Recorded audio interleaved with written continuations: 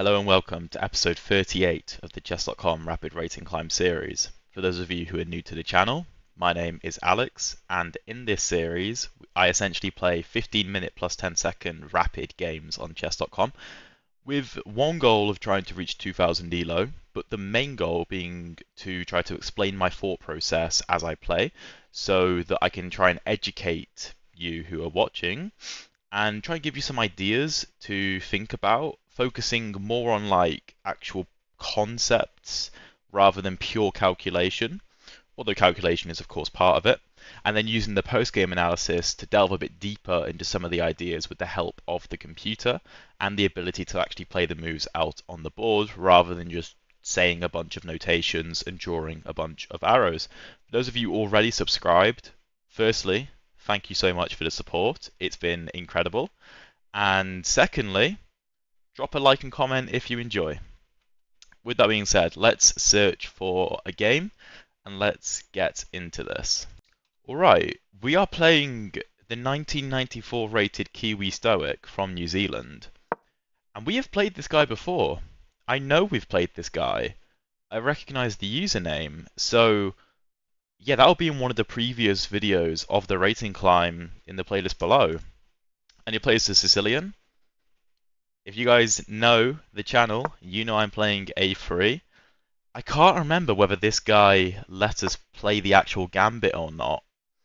So he goes D6, which doesn't allow us to play the B4 Gambit, which I have a bunch of videos on, and this video will actually be linked to not only the Rapid Rating Climb playlist, but also a playlist containing all my games on the channel in the A3 Sicilian, whether the Gambit is accepted or declined. So please feel free to check those out if you want to learn more.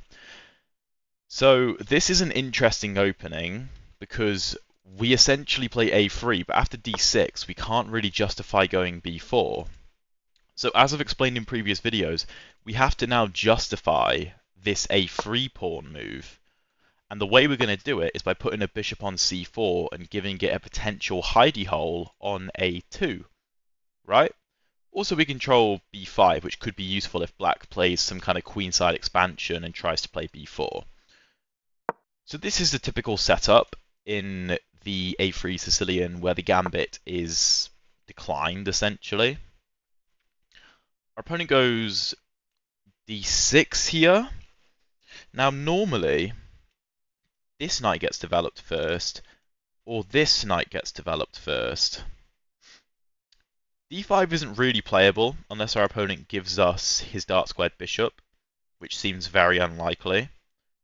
So I think we're just going to go bishop to a2, so that d5 never comes with tempo.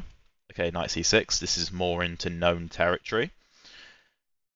If this knight was developed, I would be considering bishop g5, but obviously we can't do that because the queen controls that square. So I think h4 makes a lot of sense. Going after the g6 pawn and trying to open up some attacking lines on the king side. Because whilst this bishop for the moment looks like it's doing a whole lot of nothing, very typically in these kind of structures in this opening, once some kind of f4 and f5 break gets made, or black commits to d5, or we blow open the light squares on the king side, these light squares start to get weakened, and then this bishop can really come alive and absolutely win the game. And there was this one crazy game we played in the rating climb where I went down a queen in this opening. I went down a queen, but my bishop, when it opened up on this diagonal, was just an absolute monster, and we managed to win that game, in large part because of this bishop just harassing the enemy king and being able to open up lines on the king side with an h-pawn push. So you can see how ideas overlap, and if you've watched that episode, which a lot of you probably have, then you might see some similarities, and we'll see how the game plays out. Now, my opponent might be considering taking on c3 and going d5. I don't think that's a good idea, though, considering he's just put a ton of pawns on light squares, especially. Okay, so knight g to e7. So he now has enough support to play d5, right? If we were to play bishop to g5, he could play f6, which I have had in a over-the-board rapid game before, which didn't end that well for my opponent, but he can probably just go h6, and I don't want to trade this bishop off. So I think it makes more sense to play the move h5. Now, if h5 and then d5, we could consider taking. We could also consider pushing. And then where's the bishop going? Because if he goes to f6, we could put more pressure with queen to f3. And if this knight moves, then d5 is going to fall, right? And then if h5 and he takes, then we might be able to play bishop g5. f6 will lose to queen takes here, I would assume, or at least force his knight to come to g6 with a bad position to follow. So yeah, h5 I think makes a lot of sense. Some of you might be questioning why I'm spending so long on some of the moves that I'm making, and that has been the reason for some catastrophic losses in previous episodes where we've played incredibly well all game, but I spent too long explaining my thought process and essentially just got myself into time trouble later on in the game. Don't get me wrong, that's not the only reason I've messed up, because, you know, I'm not going to lie, I do just blunder sometimes. Everyone does. But, you know, if the main goal of the channel was just to win games, one, it wouldn't be as useful because I'm trying to educate, and two, I guess actually it's the same point really. It would be a different priority. Like, if I just wanted to win, I'd play by myself in silence. That's not only not entertaining, but it's not useful or valuable or educational, and I assume that's why people are watching, right? So if I do take longer to explain my moves, like h5, realistically I could have played it in like 20 seconds. I spent like a minute 30 on it, because I'm trying to explain what the point of it is, right? And if I'd have just played h5 and gone, oh, we're going to put some pressure on the king side, you guys would have gone, okay, yeah, pressure on the king side, but what about d5? Or what if he takes? You know, it wouldn't really be explaining stuff properly. But if I spend a bit longer and then play h5 and explain why I play h5, I feel like it's more useful. Anyway, little rant over. Something I kind of didn't consider was h6 and him taking. And after takes, he could take on e4, and if I take back, then he can trade queens, and my structure is pretty bad. So, if we go h6, and he takes, and we take, and he takes, we don't have to take back, obviously. We could play a move like queen to...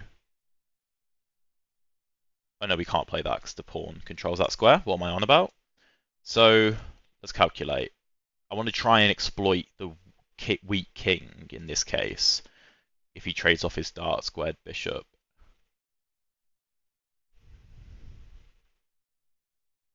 Is that easy to do? Could just go queen e2. We could go bishop to g5 actually, pin this knight, potentially play bishop to f6. And if he takes, we can take with the pawn. That looks nice. Are there any other options? We could take here. And if takes, we could potentially trade the rooks and go bishop g5. We could play the move knight g to e2, so that if he takes, we can take back with the knight. Because if knight g to e2 and takes, we don't have to take with the pawn in this case, we can take with the knight and then follow this up with this. I don't know if I'm the biggest fan of that though. Of course we could take the d pawn, But I don't really want to open the E file. Takes.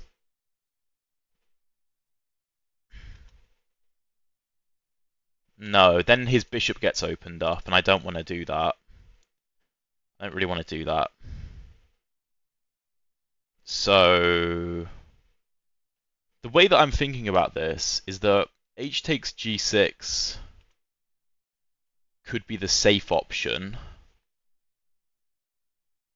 and knight g to e2 could be another safe option. h6 is a more ambitious option. Let's go ambitious.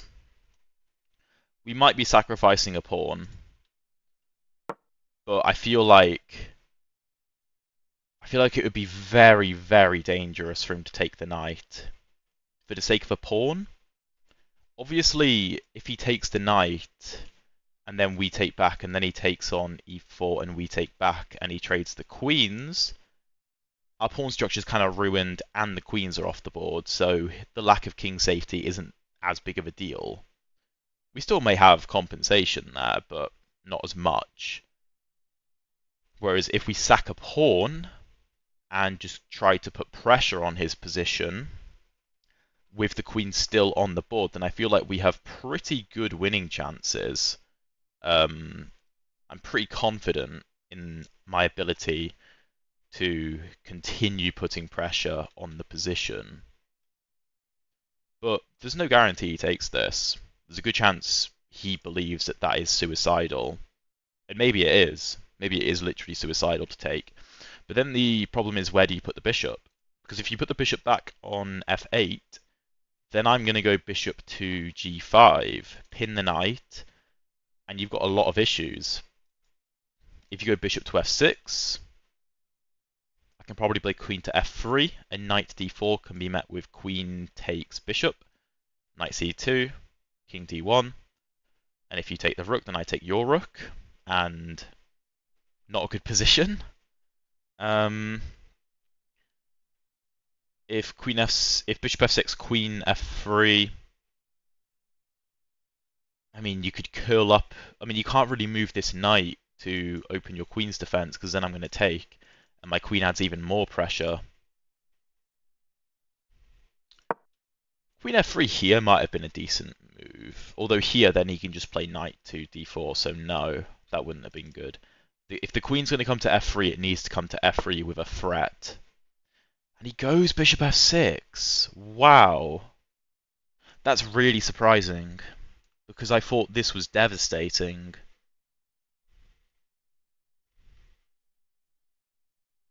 He can't try any kind of intermezzo, because I'm just going to take with a threat on the rook.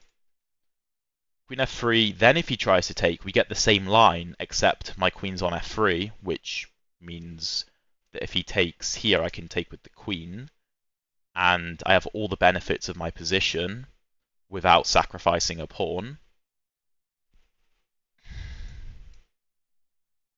I don't see where else the bishop goes, or how he defends the bishop.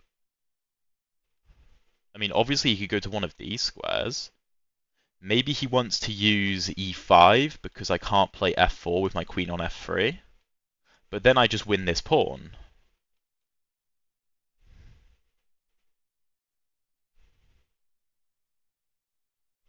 And again, queen f3, if the knight tries to jump in to d4, then we just take. Let me just quickly check. Queen f3, bishop e5. If I take, then knight d4. Ah, okay. So maybe if queen f3, bishop e5, because then I'd have to go back to d1. Maybe I play knight to e2.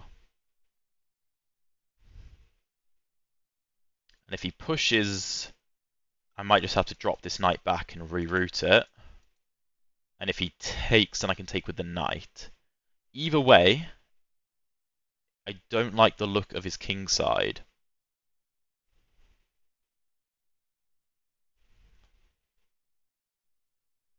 Queen f3 looks like the logical move. It really does. Let's do it. Bishop e5 is the only move I can see him playing. with the idea that if he had gone there immediately, then I would have played f4. Maybe that's not even that bad though. But okay. Let's just play the position. Let's play the position. I'm just trying to figure out what his reasoning is. Because if you can figure out the reasoning for a move, even if a move looks bad, then you might be able to predict what they're going to do in the future. Which is why I'm predicting bishop to e5, because I'm like, why would you go to f6 first? Maybe he just missed that this was actually a problem, and that it's very difficult to defend the bishop. Okay, he goes to d4, but that takes away the d4 square from the knight. I don't think that's good. Okay, so the obvious move is just to take this. Knight e5.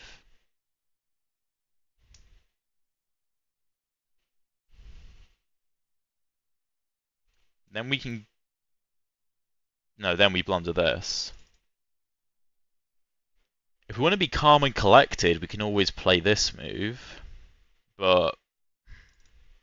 don't know. Bishop to g5 looks good. Pinning the knight. On takes, I don't really care about giving up this pawn. Because I feel like I've got way too much initiative.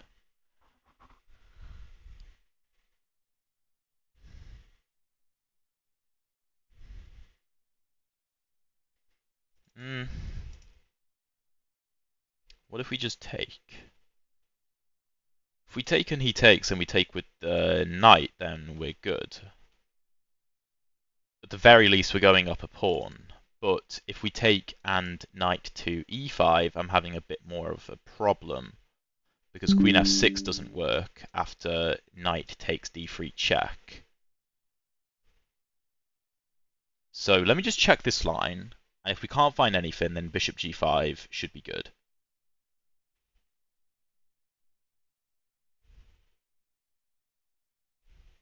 Or, but this is also nice.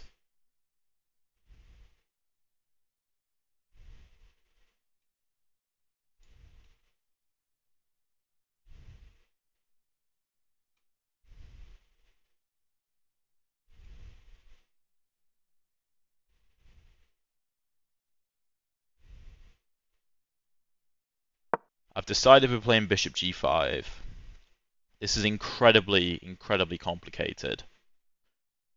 And I'm not 100% sure, but I need to make a move. And, you know, as much as I can blame my lack of time management in recent episodes on the fact that I'm explaining myself, at the end of the day, I do just need to play faster. So, okay. Sorry, I'm getting messages. I apologize if you can hear the notification. Queen e2 looks good. Just defending everything. Queen g3. No, I'd rather keep an eye on e4 in case he tries this. Again, queen f6 doesn't work because the knight takes d3 check. So yeah, let's just drop the queen back. Now we'll look... Oh, no, we're actually not, because again, knight d3. And then takes, and then he just takes the bishop, and he goes up a pawn. f4 might be on the cards. Knight f3 might be on the cards. f4, f4 then knight f3 might be on the cards. Queenside castle and kingside castle are both options that are available. Very difficult to kick this bishop out as well.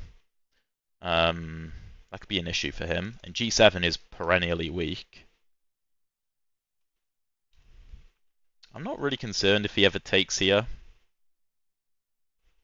Again, even if I end up giving up a pawn, to get rid of his dark squared bishop, like, entirely, seems like a fantastic trade for the cost of a pawn, right? Okay, queen b6. Queen b6. Alright, so, puts pressure here.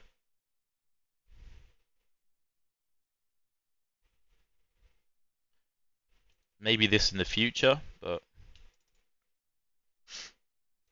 we could castle. to defend b2. I mean, the pressure on f2 is fine because our queen defends it anyway. This doesn't really work because he takes, and then the knight's going to fall.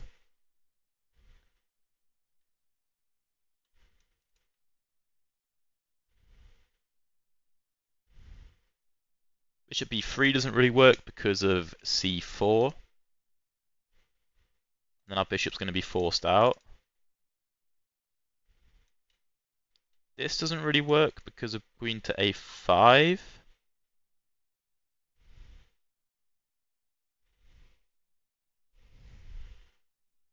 c3, I mean, if he takes, we can take, but that still isn't even that good. I don't think. Queenside castle looks scary. It really does. But it should be fine.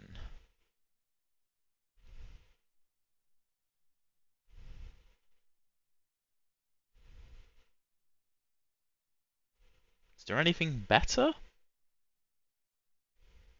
No, well, I need to defend b2 somehow. I could go rook b1. Because this isn't a move because the rook is defended. I mean, he could try this, but obviously this is a good trade.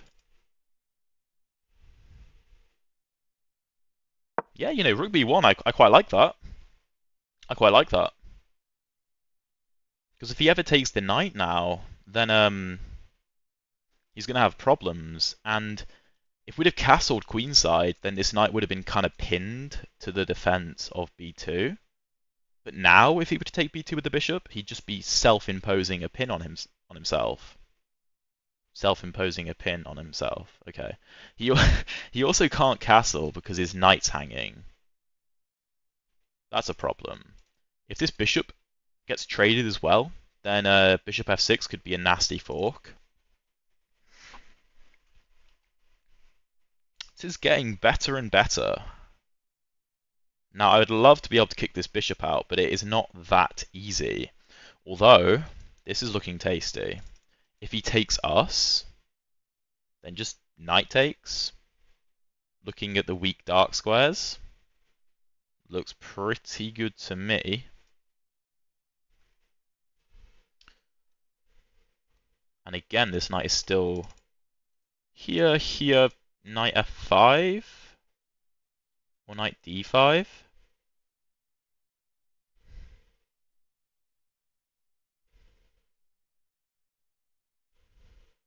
I still think that should be good though. At the very least, if a move like knight here, we could always play g4. And if a move like knight to like pawn takes, knight d5, we could always snap it off and then go knight f6. And this can't be played with an attack because he's in check. And then say king moves, we can just take on d5. And he's not getting a rook to the e-file because his rooks are still in jail, kind of. The queen will be under attack. I don't love trading off my light squared bishop, but it should be good. And then maybe if we can move this knight, we could also play c3. Although if my bishop ends up taking, then this pawn is going to be pinned to the rook. So that's worth noting, because it's going to take me another 2 moves to castle, which means that this knight could hang in some scenarios, or if I play c3, the c pawn could just straight up hang. So okay, that's worth noting, worth taking into consideration. But he's spending a lot of time right now, which is good. We're catching back up a bit. Yeah, it's a tough position. Tough position for both sides. By the way, if you've made it this far in the video and you found it enjoyable and educational, then if you're not subscribed, please subscribe so that you get notified when videos get dropped, and I can continue to hopefully deliver value to you guys. If you're already subscribed, hey, thank you very much. I do have a Discord, by the way, which is linked in the description. If you fancy joining that, it's obviously free and everything. It's literally just to connect like chess players who genuinely want to improve. So I feel like that's the kind of people that my channel attracts. So yeah, if you fancy that, then just click the link below. Of course, you don't have to. Just something that some of the viewers wanted like a month or so ago, so I thought, why not? Why the heck not? Okay, we really are catching up on the clock now, which is great news. Great news. And yeah, I think taking might be his best course of action to try and get this knight out. Because I don't really want to... I mean, taking back with the pawn might be good, but I don't actually see where my breakthrough is if I do that. Like, it restricts black, but if takes and like knight to c6, that kind of looks okay. Like, obviously this pawn is putting pressure on his position, but it is keeping my rook out of the game. Okay. What if we take?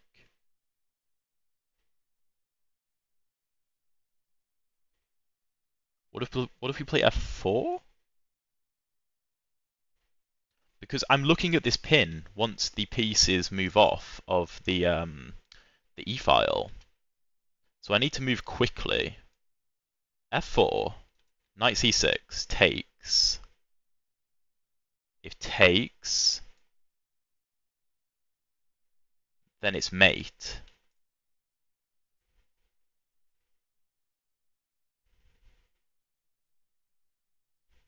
Let's go f4. I think f4 was begging to be played at some point anyway.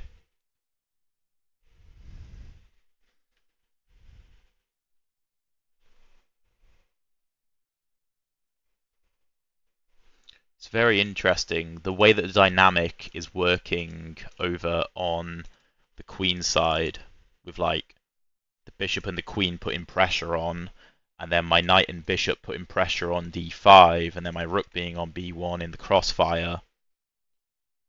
Oh, what was I talking about, mate? This knight is defending. Still a ton of pressure though, right? Take.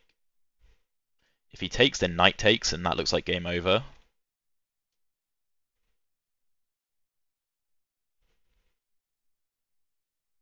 If we take and he takes, and then we take, then his queen is under attack and his knight is under attack. That looks like game over. Let's take.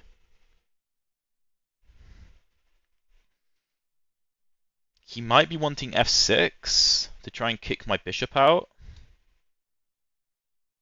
But if my knight gets here, that's not really going to be playable. If he goes for f6 on this move, then I can just take here. And if he takes my bishop, then we take on d7. This is incredibly complicated, because we have... This is, what? The first set of pawns that have been traded. Like, the first pieces that have been traded is on move 15. Like, the thing is, there's 64 squares on a chessboard, right? Each side has 16 pieces, so 32 in total. As we've been moving our pieces towards the center of the board, it gets quite cramped if none of them get traded, which leads to lots and lots of tactical complications because so many things are going on. Which is certainly the case here. Now, what happens if he moves this knight? Firstly, where can the knight go? Knight can't go to d4 because of obvious reasons. Can't go to e5. a5 there's no future anyway. d8 there's no future. Maybe defends e6 though. If the knight goes to d8, we could play a simple move like knight f3, just developing, attacking the bishop. Because he can't take because of the pressure on the e-file. But if we take him, then he gets like his knight to e6, and he's a bit more solid. We will be up a pawn in that situation, but if he goes for a move like knight to d8, then he can't take us anyway, so this pawn is still preserved, and we can play a move like knight f3. If this bishop comes off the board, it's game over, I believe. Because not only does the bishop put in good pressure on, it's also defending some important squares in his position. And you know, we have a lot of control of the dark squares right now, deep within his camp. If he queenside castles to try and get out of this, then d6 will pin the knight to the rook. Yeah, he goes knight d8. So I understand the reasoning, and if we take, then knight takes, and he's back in the game. But he can't take and leave e6 with no piece on it because we're gonna give him checkmate. So knight f3 looks very nice. If he goes f6 in that position, something we've got to watch out for. And if we take, if he takes, then we take and we're good. If here, and he takes the bishop, then we take there, takes, and we have enough defenders. That's worst case scenario. So the thing is, I don't have much time left, right? So I've just calculated the worst case scenario, and it looks great. So I'm going to go for it. I did not calculate knight f5. Okay. Well, I don't think that's that big a deal.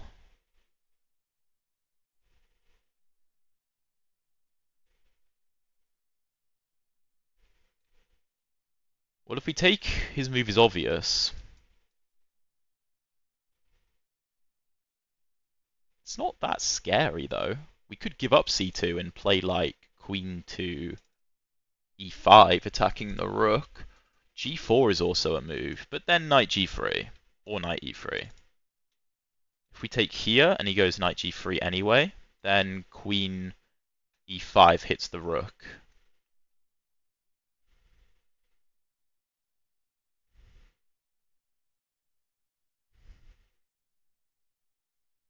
Very interesting position. Fair play to my opponent for finding this counterplay.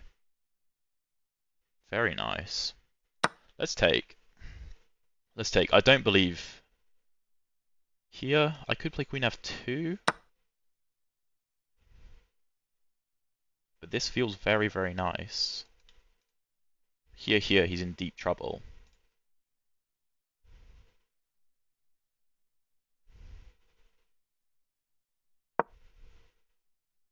Oh yes, I really hope I don't blunder something like I always do. I really hope not. But this position looks so good. Fingers with knight c2, king d2, the knight's under attack and the rook's under attack. And there's no rook on a1 to capture anyway. Even if there was, this would actually be mate. If he goes for a move like rook f8, I might just castle.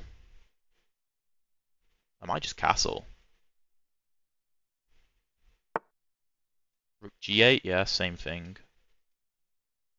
Castling looks pretty nice. Again, I don't want to take because then he can get out of the position a bit.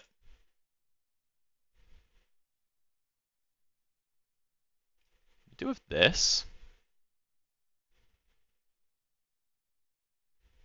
Does that blunder anything? Because we're looking at some really, really weak squares. Oh, that has to be winning. Knight e4. Does he have any moves? I don't think so. The dreaded timer, by the way. God, what a horrible noise. Knight e4. What can he do?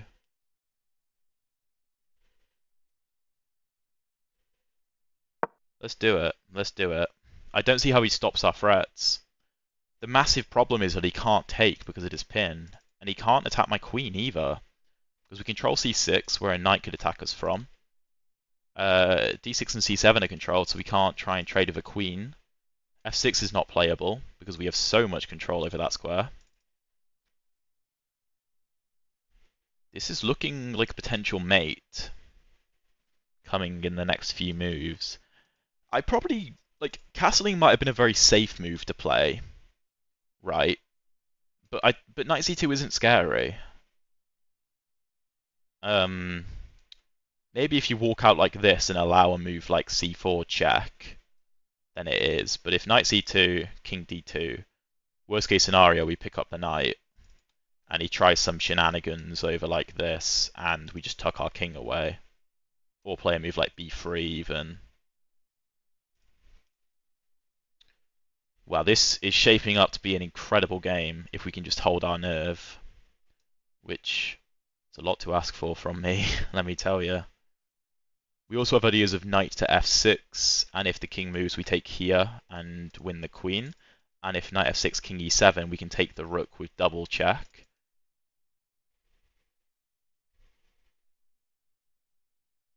Or we can play this.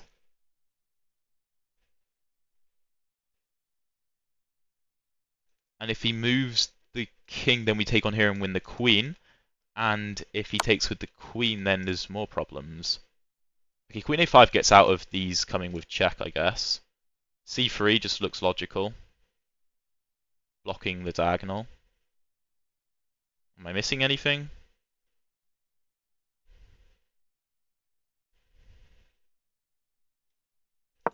I don't think so.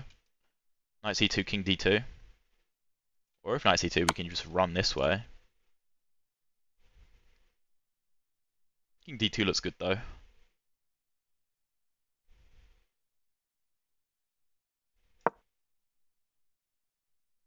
Knight's under attack.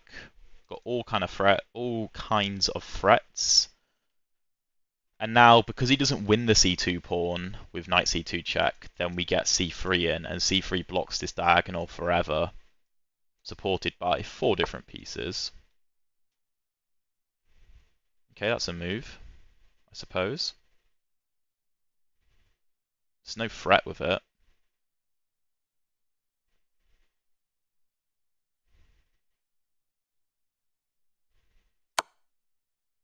He is prolonging the game, to be fair. I think this is the most accurate way to do this.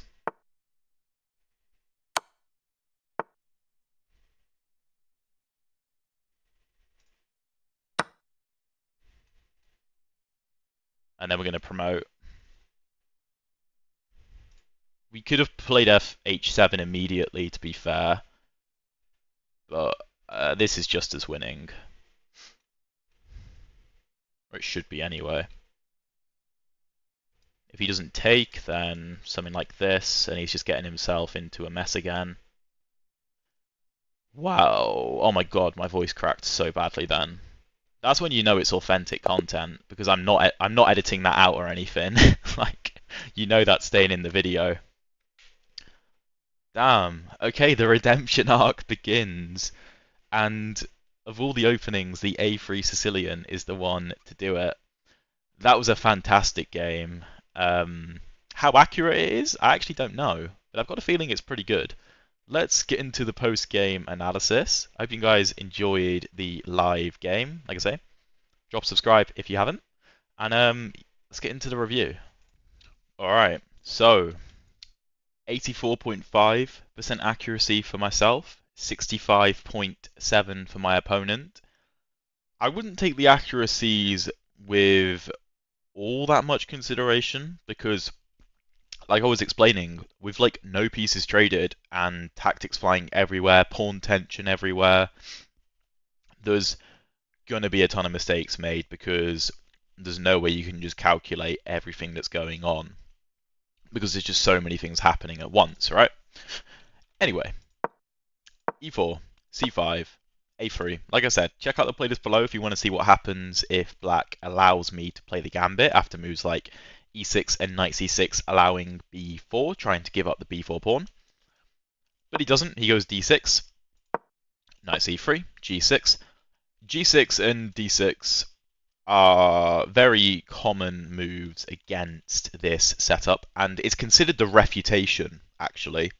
I believe this knight c3, knight c6 bishop c4, bishop g7, d3. I believe this is considered the reputation of the a3 Sicilian. I use those words in big quotation marks because, I mean, sure, the computer says black has an advantage, but prove it, you know? This is looking scary.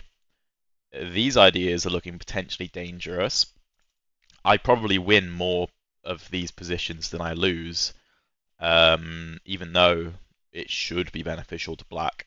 So my opponent plays a twist on that with bishop g7 and d3, e6. And I've said this in the Vienna many times, and because the a3 Sicilian no gambit line resembles the Vienna like massively, right? A big part is controlling the d5 square, but unlike in the Vienna where e5 and knight c6 tend to get played, black here can build up a considerable amount of support for the move d5 because e6 can be played. So that's why I play the move bishop to a2. Not only to, you can also go to b3, but I prefer going to a2 normally, just because like d5, c4 can pressure the bishop on b3 occasionally. Because you know d5 is probably coming at some point, and you want to try and punish that. So you want to get your bishop out of the way first, because it's not obvious where you want to put the rest of your pieces yet. You kind of wait to see what your opponent wants to do. So knight c6, h4. Apparently this is an inaccuracy because of knight to f6. I mean, I guess you can't really go h5 because of knight takes, and you're an absolute madman if you're going to do this.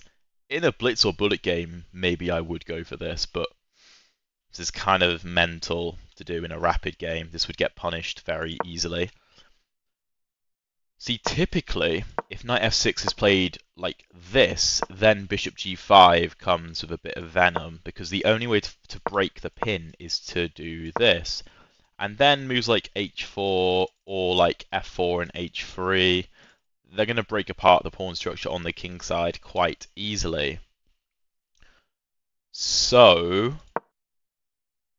yeah, I suppose h4, knight f6, and then if bishop g5, you could just play h6, and I don't want to give up my bishop, right?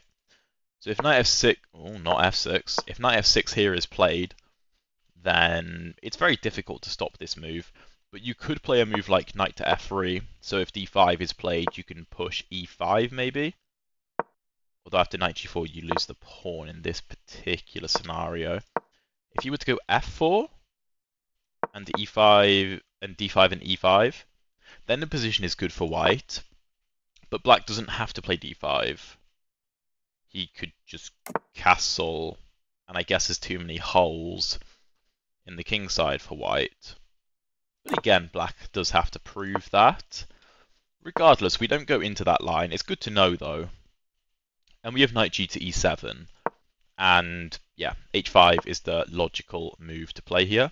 Because, again, if you go for bishop g5, then just h6. And I don't want to give my bishop up. I'm going to have to retreat my bishop. And then d5 is coming. So, h5 makes a lot of sense. d5 is played. And apparently apparently king f1 is a very good move here. Because this doesn't come with check. And if you take, knight takes, I mean, I don't know how this is plus 1.2. I know it's a good position. b6 defending c5, h6. Oh, it controls f6. The bishop can't go to f6. Bishop d4, knight f3. Yeah. Okay. Well, we don't go into that. He goes d5, and we go h6. Now, I was considering taking, but I wasn't a massive fan of this, because like I said, it was a very safe option, and I felt it didn't really offer all that much. There was also the move, what was it, knight g to e2, which I considered. But yeah, this is unambitious, and d4 is frustrating because the knight's going to have to drop back to the b1. It's not the end of the world because the knight's going to get back into the game. Black can take space with moves like b5, or even just play bishop d7 and just develop, right? You could argue for the move e5, but personally I would like to see this because I want to play moves like f4 or c3 to break apart the pawn chain. I guess c3 is better here, but you understand my point. Also opens up my bishop, right? So, yeah, knight g to e2 isn't great. h6, again, like I said, knight f3 and king f1 are the best moves. No one's playing king f1. And on knight f3, I didn't want to go into this. Apparently knight g5, and if you take queen f3,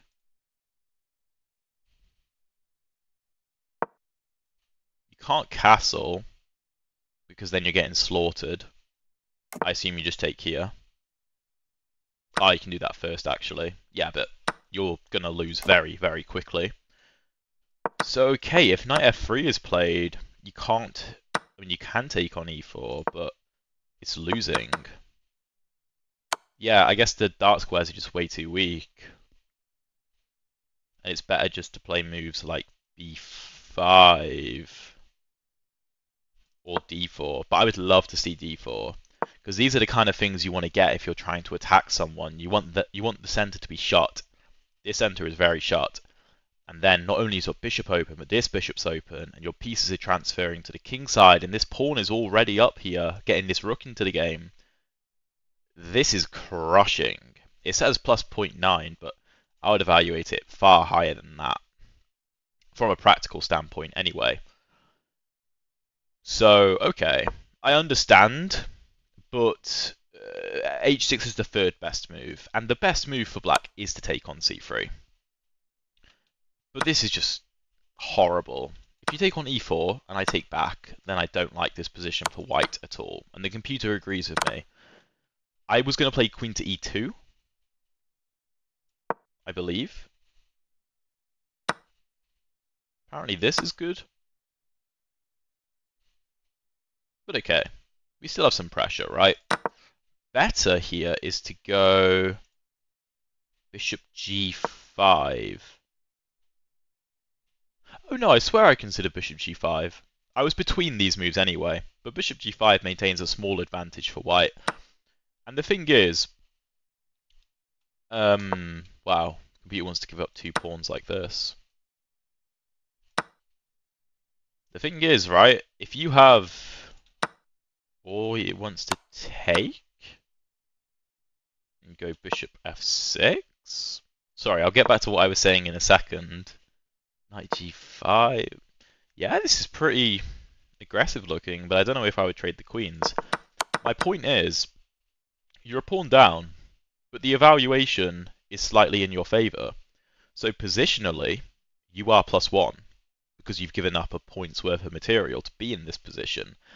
And these are the kinds of games that I love to play, because I play so many wacky opening gambits with white that essentially lead to an equal position, but dynamically you have so many good chances, and I love these kind of positions for that exact reason. And I think they're one of the best ways to actually improve your chess, because if you're forced to make aggressive, dynamic, attacking moves, calculating tactics, positional binds, like, you know, all the weak dark squares in this position, for example, I feel like you're going to learn so much more than just trying to hoard material. And it's something that I am, like, guilty of doing sometimes, for sure. But I feel like it's probably a great way to improve your chess. Regardless, he goes bishop to f6 here. We go queen f3, which I think is a great move. Now, if he'd have gone bishop to e5, then f4 isn't even that good, because then you take here and go into this line. Again, the computer wants this knight to f3 idea, and then if you were to take, then knight to g5, which makes sense in hindsight. But the thing is, if you were to play f4 here, I highly doubt black would actually take. It would take a lot of guts to admit you're wrong, and that you should have taken on the previous move instead of going to e5 first, right? human psychology plays a massive part in chess, so even if the objective best move is to take here, you could have done that on the last turn, right? Unless you're arguing f4 is actually a weakness. But knight f3 is the best here, like I said. And then if this, then you go knight to g5. The bishop retreats back to f6 because queen f3 is no longer playable. Computer just wants you to develop. Taking here would be bad because of knight takes. And like I said, in several scenarios, I'd be more than happy to give up this pawn. Rook b1, where's the bishop going? Going to d4. Knight d6 check. So anyway, we don't go into that. Queen f3, bishop d4. Knight g to e2 is actually the best here. I feel like I considered this, but why didn't I do this? I didn't do this because one, I was like, I don't care if he takes, I'm going to take back with a pawn. And two, I was like, I don't actually want to take here because then he's going to take. But I guess I maybe have queen f6 in those scenarios because after, let's imagine he plays a move like a6. I was going to do bishop d7, but that would actually cut the king's escape off. Then knight d4, queen f6, knight c2, king d1. You can't take the rook because queen h8, king d7, queen h7. And yeah, this pawn is getting through. It's a very AlphaZero-esque idea, like to push the pawn earlier in the game. And this actually paid off later in the game, right? Like, we won partially because of this pawn that was going to get through and promote. Even though it kind of looks like it's standing around, yeah, it's taking up space, but it's not doing that much. It's kind of just blocking the rook.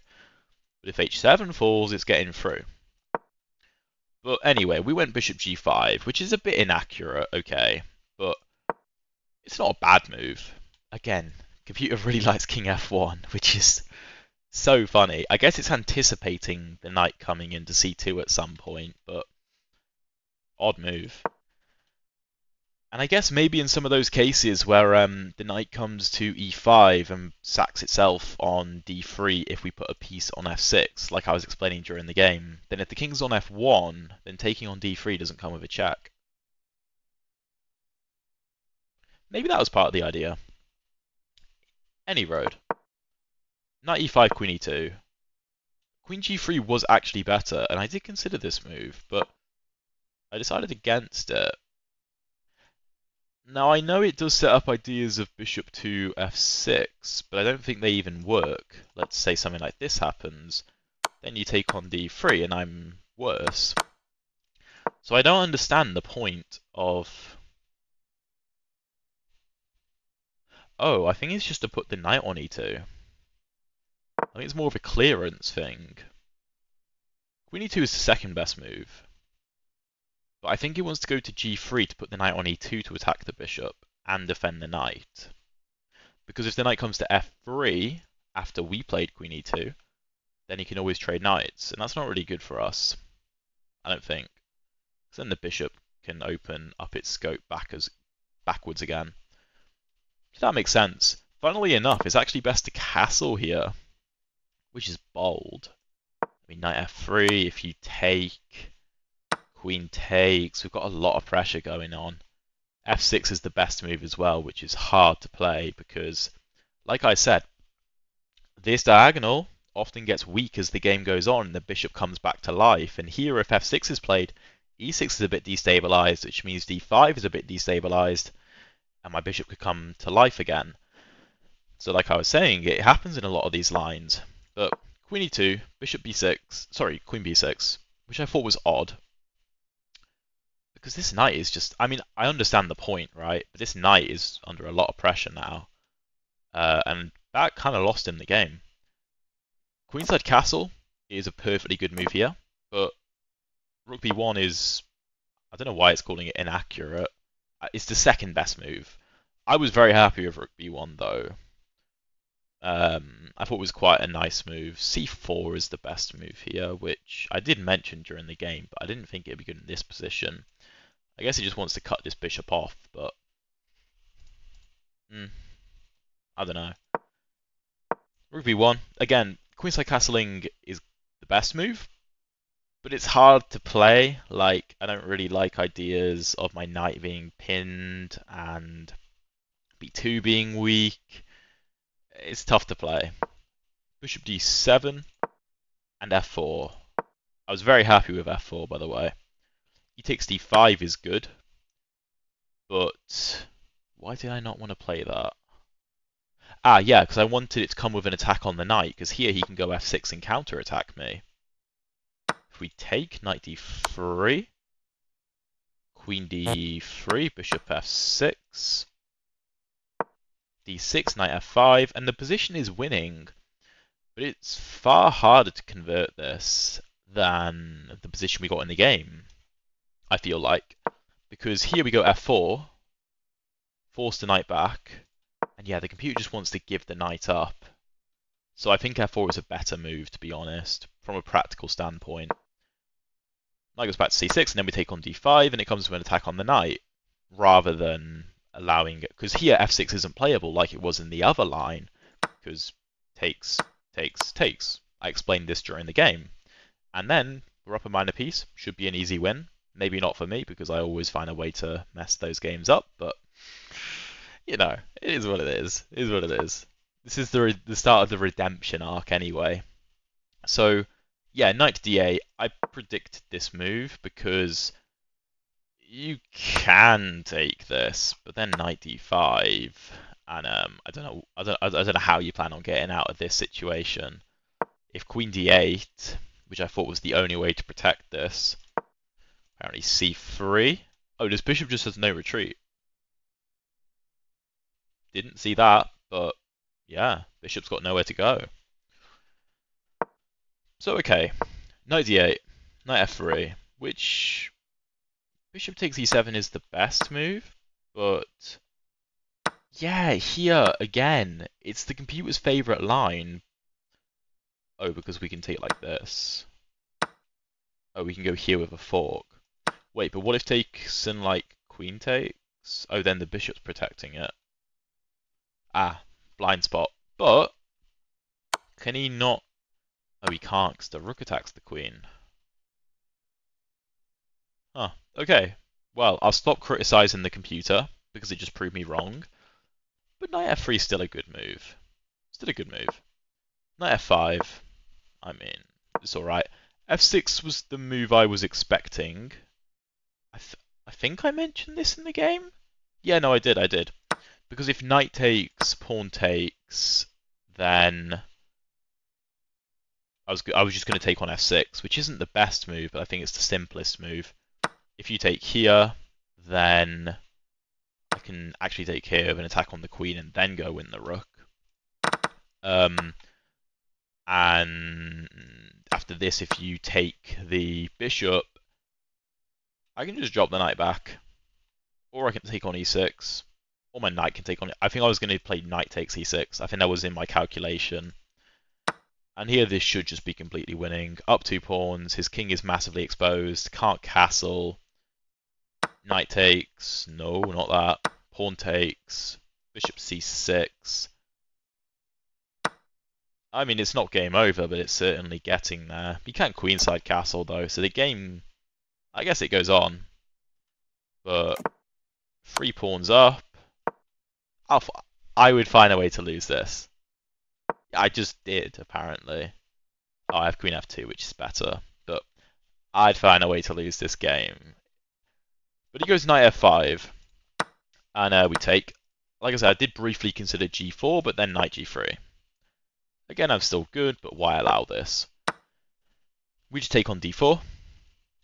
If he takes with the pawn, which I was half expecting, then I was going to go knight to e4 with the same sorts of ideas as we had in the game. The knight also covers g3, so now g4 could actually be played. But he takes with the knight, attacking our queen, and then queen e5. And this is by far the best move in the position, because it doesn't matter if he takes on c2. King d2, and it's just a fork. I mean, it's not a conventional fork, but we're attacking 2 pieces at once. So he goes rook to g8. I was expecting rook f8 to protect the f-pawn and maybe try f6 in the future. But he didn't go for that. And we find knight e4, which again is by far the best move. Like I said, I was considering castling. And I mean, we're still winning, but knight e4 is more winning, more clinical. He gives this check. b4 is apparently best. And if you take it, queen d6. Ah, you can't stop mate. I mean, you could do this. Ah, and then I have this. Well, there we go. Anyway, we went c3. I was low on time. b4 is complicated. So c3 is far simpler. Gives the check. King d2. Bishop a4. Knight f6. Apparently queen d6 was a quicker checkmate. I actually just missed checkmate in one here. it wouldn't be a Chess Centurion video without me just making a stupid one-move blunder, would it? We go knight takes h7, king e8, knight back to f6, king f8. We again have mate in one, and I don't do it. That's hilarious. We could have gone h7 here as well. Rook h8, bishop h6 led to checkmate. Pawn checkmate would have been cool. There's loads of checkmates everywhere. I missed all of them. Again, I'm low on time. Should I have found queen d6 mate? Probably, but whatever. A win's a win. If he takes this, oh, again, queen g7 is mate, which I didn't consider. I mean, this is also completely winning, and it's mate anyway, but that's so funny. It's so bad as well. It really is bad. You shouldn't take advice from me. But yeah, he resigns in this position. I mean, he doesn't have to take the knight, but he's got no counterplay anyway. Like I said, my king is very safe behind these pawns, and his king is not safe. So yeah, that's the game. We are hopefully making the climb back up towards 2000. It's been a very long video, I'm aware, but I hope it was very educational and enjoyable. And I'll see you in the next video.